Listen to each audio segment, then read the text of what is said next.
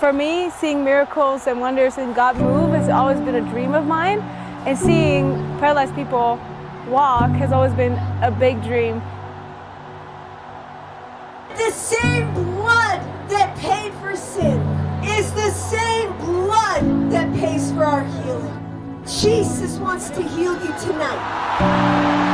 The Lord told me this morning that today the strong man of infirmity was coming down in Kasamme.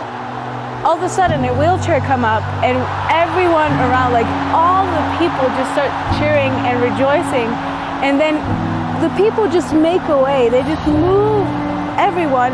And you see him walking and the people go behind him with a wheelchair in the air, celebrating what God just did. And it was so special to see how all the people here were so excited for this one miracle, for this one man being touched by the power of God. So busy crying. I was supposed to do a job and I was too busy because the Lord was just, oh, wow.